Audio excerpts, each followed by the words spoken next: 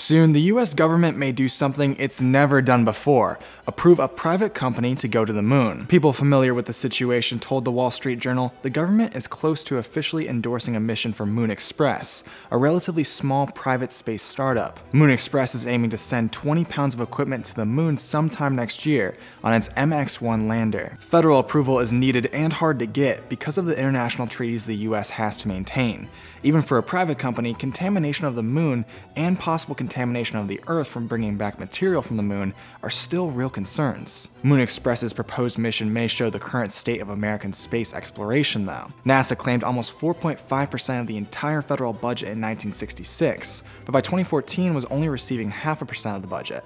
And with the national debt rising, even more budget cuts have been proposed. At the same time, space exploration for private companies has become much cheaper. The Wall Street Journal reports Moon Express projected 6 years ago that a moon mission would cost $50 million, but now thinks it'll only cost half of that. Moon Express is also among the 16 privately funded teams competing for Google's Lunar X Prize. The first company to land a craft on the moon that can travel across its surface and send photos back to Earth will get $20 million. For Newsy, I'm Ryan Beek.